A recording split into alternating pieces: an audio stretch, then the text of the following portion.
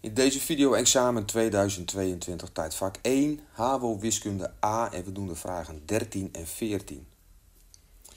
Nou, Piet die wil een diagram maken met de gegevens van de monsterweg uit de figuur.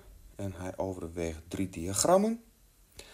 En hij wil dat uit het diagram af te lezen is hoe groot het percentage van de automobilisten is dat zich aan de snelheidslimiet houdt. Oké. Nou ja, dan gaan we eens even kijken hoeveel houden zich aan de snelheidslimiet. En dat zijn er 111 van de 169. En als je daar een percentage van maakt, dan kom je uit op 66%. En je voelt hem al een beetje aankomen. Hè? Als jij een boxplot maakt, je weet hoe die eruit ziet, dan heb je stukjes van 25%. Hè? Dus die 66% die vind je daar niet in terug. Dus die is niet geschikt. Nou, als je een spreidingsdiagram gaat maken of een puntenwolk, dan heb je een verticale as en een horizontale as. En dan heb je het verband tussen 2 variabelen. Nou, dus die is ook niet geschikt.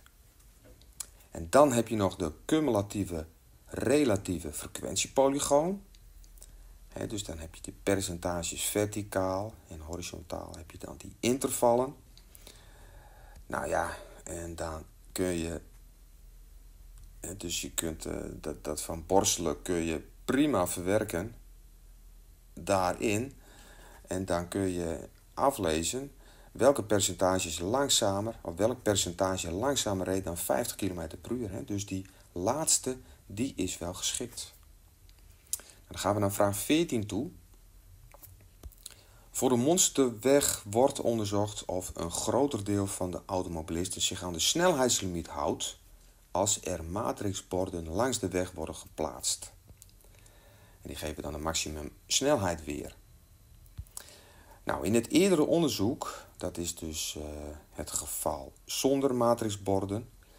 En 111 van de 169 automobilisten die hield zich aan de snelheidslimiet.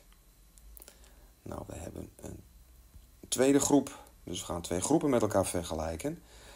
En ja, dat is de situatie dat er wel matrixborden waren geplaatst en 183 van de 213 hielden zich aan de snelheidslimiet. Oké, weet je wat?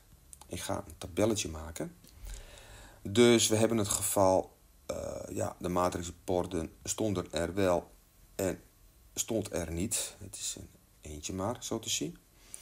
En dan is het ook nog zo, hield zich aan de snelheidslimiet. Ja, sommigen deden dat wel en sommigen niet. Laten we eens even gaan kijken naar die 111 van de 169. Hield zich aan de snelheidslimiet. En toen stonden de matrixborden er niet. Dus dat betekent dat 58 hielden zich niet aan de snelheidslimiet. Maar toen de matrixborden er wel stonden, hielden 183 van de 213 zich aan de snelheidslimiet. Dat betekent automatisch 30 niet. Dan ga ik het tabelletje even afmaken. Even kijken, 294, en ik ga het even optellen. En ook, als ik bij die optel, kom ik daarop uit. En ook als ik die en die 2 optel, ook. Even kijken. Bepaal met behulp van het formuleblad of dit verschil gering, middelmatig of groot is. En ik hoop dat je in de gaten hebt dat we hier te maken hebben met een 2 keer 2 tabel. Dus we gaan aan de slag met phi. Nou, en dan zet ik er eventjes in A, B, C, D. Maar ook A plus B, C plus D, A plus C en B plus D. Dat maakt het invullen wat makkelijker. Nou, dan krijg ik A keer D en ik krijg B keer C. En dus ik kijk hiernaar. Ik krijg A plus B keer A plus C keer B plus D keer C plus D. En ik zet dat in mijn rekenmachine.